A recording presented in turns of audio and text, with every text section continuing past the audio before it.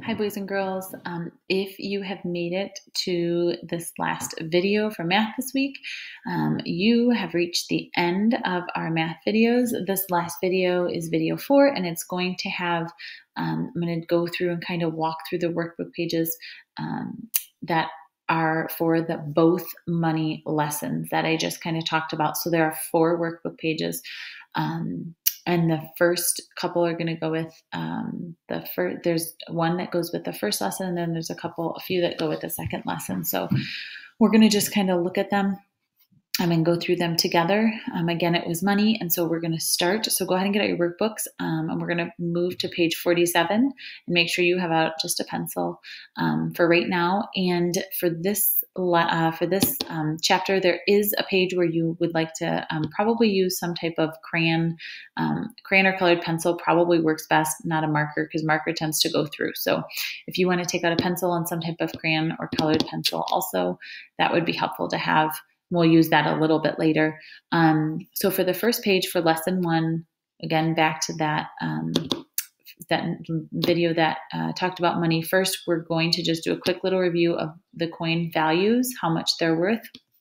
And we're going to do a quick little matching here. So for this set of pages right here, we have the penny, and then we have the values here. So we have 5 cents, 25 cents, 1 cent, and 10 cent. Go ahead and draw your arrow from the penny. And how much is a penny worth? 1 cent. So you're going to draw from the penny all the way down to 1 cent. Good.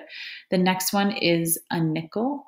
And so for this one, you're going to find how much it's worth. It's either worth 5 cents, 25 cents, or 10 cents.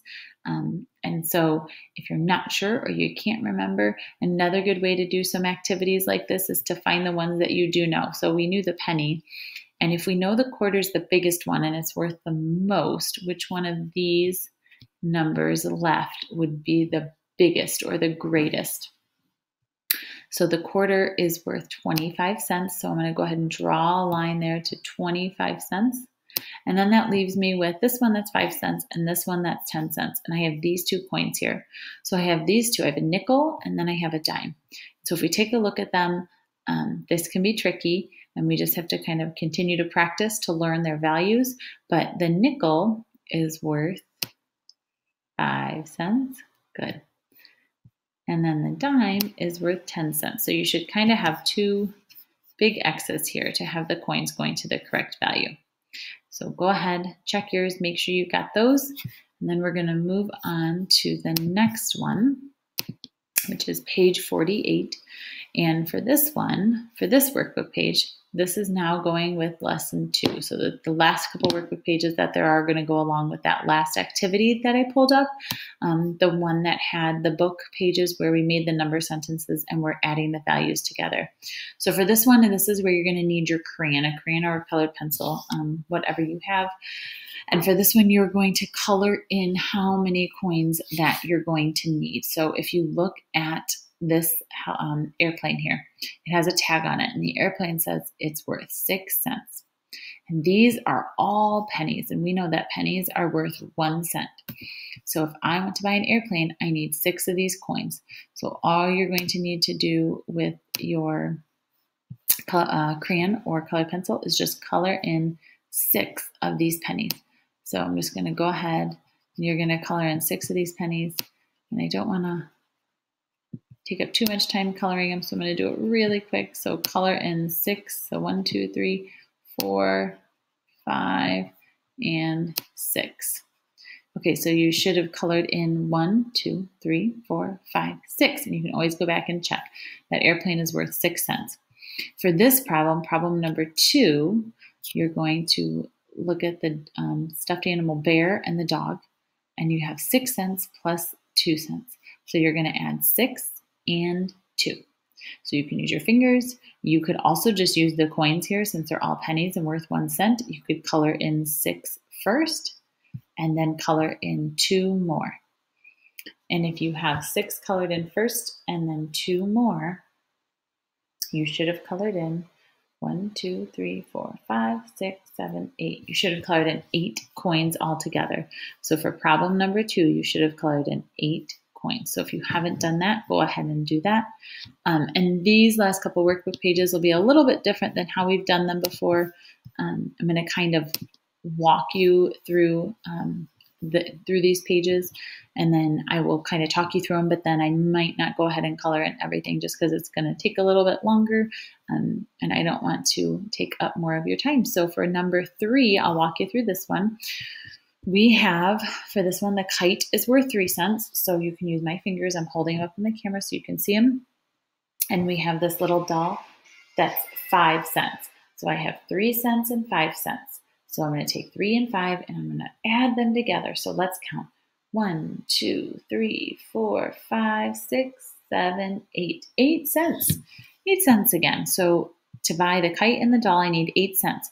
So go ahead and take your crayon or colored pencil and color in 8 pennies. So 1, 2, 3, 4, 5, 6, 7, 8. So you should have colored in 8 pennies for this one. The last problem, this is a little bit bigger one. So we have a duck, a robot, and a mint. So we have 2 cents, 4 cents, and 3 cents. So what we're going to do is take these and add them together. And for this one, since it's a little bit longer, you could still use your fingers if that's helpful to you. Or you could also just go through and color the coins in as you go through each toy. So you can take your crayon or your colored pencil, and the first one, the duck, is worth 2. So go ahead and color in 2 coins. 1, 2. The robot is worth 4 coins. So go ahead and color in 4. 1, 2, 3, and 4. And then for the baseball mitt there, the baseball mitt you can see is worth 3 cents. So I'm going to color in 3. 1, 2, 3. So for this one, all of those together, if we colored all of these up to here, you should have 1 coin left over. That would be 1, 2, 3, 4, 5, 6, 7, 8, 9. 9 cents to buy all of those things. Okay, the last page here, these pages right here that we see are going to talk about how much is needed to buy these objects. So we have here 2 coin purses and we have 1 house. So it says for this, the house is worth 9 cents. So what it wants us to do is to look at these 2 coin purses and see which one has 9 cents.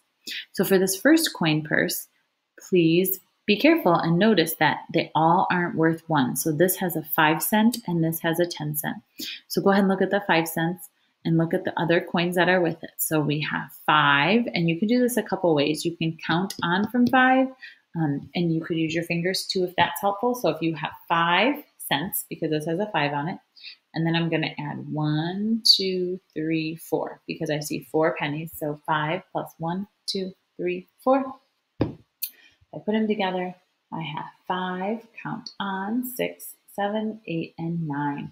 So this one has 9 cents. Well, we know by looking at the house that that's what we need is 9 cents. So we can go ahead and circle that coin purse. But before we move on, I want to look at the other purse and just see what it has. So right away, I see here that this coin is 10 cents. So that would already be more than we need because 10 is greater than 9. So we know that we circled the right purse, and that's the one we need. And then for the last problem, these take up, let's see. Let me switch this. Okay, for the last problem here, same thing except we have 2 objects that we have to add together first. So the car is worth 4 cents. The bat is worth 2 cents. Put 4 and 2 together. So I have 1, 2, 3, 4, 5, 6. I need 6 cents. So right away, let's go ahead and look at the first coin purse here.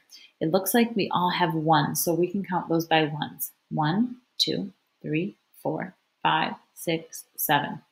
Well, we said we needed 6 cents, and this has 7 cents, so we know that's too many. So we can probably already guess that the other purse is going to be our right answer, but let's take a look at it first. So we have a coin that has 5 cents, and then we have a penny that has 1 cent. And 5 and 1 more is 6. So that would be our correct answer. Would be that one right there. Good. Nice job today. That was 4 or 5 workbook pages, and they were pretty quick, pretty good practice for us. So That will end the workbook pages for the money chapter in this math lesson. Again, we have skipped over the measurement chapter, so if that's something that you would like to go back and do for review in the next couple of weeks, that is fine. You can go ahead back and do that. You can also continue to practice money and subtraction or addition facts at home to become more fluent with them. So thank you so much for all of your hard work during math this year. You've worked so hard, and I am super proud of you. So I will see you again soon. Thanks so much.